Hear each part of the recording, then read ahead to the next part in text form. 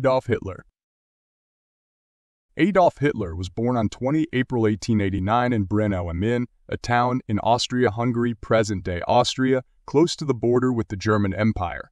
He was the fourth of 6 children born to Alois Hitler and his third wife, Clara Pölzl. 3 of Hitler's siblings, Gustav, Ida, and Otto, died in infancy.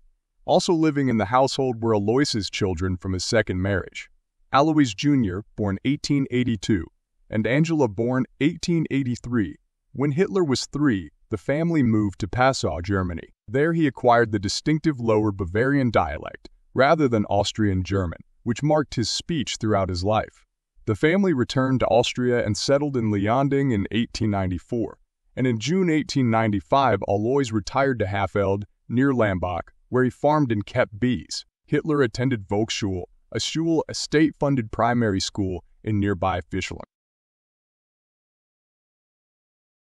In 1907, Hitler left Linz to live and study fine art in Vienna, financed by orphans' benefits and support from his mother. He applied for admission to the Academy of Fine Arts Vienna, but was rejected twice. The director suggested Hitler should apply to the School of Architecture, but he lacked the necessary academic credentials because he had not finished secondary school. On 21 December 1907, his mother died of breast cancer at the age of 47. Hitler was 18 at the time. In 1909, Hitler ran out of money and was forced to live a bohemian life in homeless shelters and a men's dormitory. He earned money as a casual laborer and by painting and selling watercolors of Vienna's sights. 41 days during his time in Vienna, he pursued a growing passion for architecture and music, attending 10 performances of Lohengrin, his favorite Wagner opera. It was in Vienna that Hitler was first exposed to racist rhetoric. Populists such as Mayor Karl Lueger exploited the climate of virulent anti-Semitism and occasionally espoused German nationalist notions for political effect. German nationalism had a particularly widespread following in the Mayerhof district, where Hitler lived. Georg Ritter von Schonerer became a major influence on Hitler. He also developed an admiration for Martin Luther.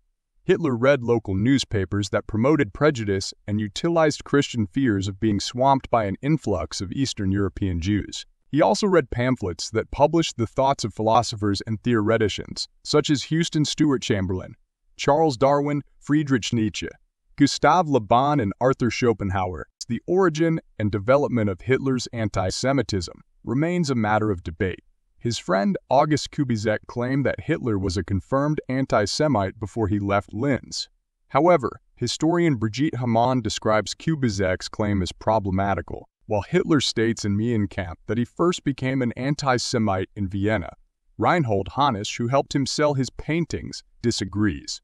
Hitler had dealings with Jews while living in Vienna. Historian Richard J. Evans states that historians now generally agree that his notorious, murderous anti-Semitism emerged well after Germany's defeat in World War I, as a product of the paranoid stab-in-the-back explanation for the catastrophe. Hitler received the final part of his father's estate in May 1913 and moved to Munich, Germany. When he was conscripted into the Austro-Hungarian army, he journeyed to Salzburg on 5 February 1914 for medical assessment. After he was deemed unfit for service, he returned to Munich. Hitler later claimed that he did not wish to serve the Habsburg Empire because of the mixture of races in its army and his belief that the collapse of Austria-Hungary was imminent.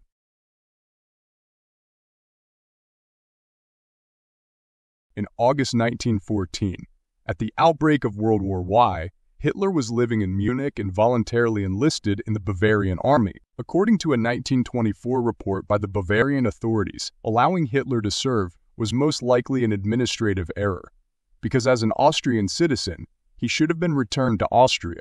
Posted to the Bavarian Reserve Infantry Regiment, 16th 1st Company of the List Regiment, he served as a dispatch runner on the Western Front in France and Belgium, spending nearly half his time at the regimental headquarters in Fournes and Weps, while behind the front lines. In 1914, he was present at the First Battle of Ypres, and in that year was decorated for bravery, receiving the Iron Cross Second Class. During his service at headquarters, Hitler pursued his artwork, drawing cartoons and instructions for an army newspaper.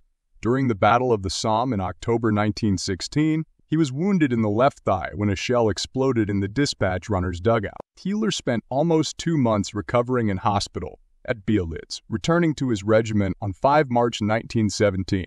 He was present at the Battle of Arras of 1917 and the Battle of Passchendaele. He received the Black Wound Badge on 18 May 1918 and in August 1918.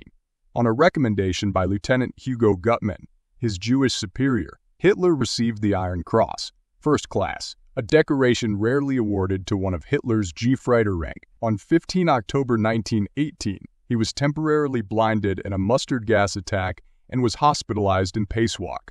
While there, Hitler learned of Germany's defeat and, by his own account, upon receiving this news, suffered a second bout of blindness. Hitler described the war as the greatest of all experiences and was praised by his commanding officers for his bravery. His wartime experience reinforced his German patriotism, and he was shocked by Germany's capitulation in November 1918.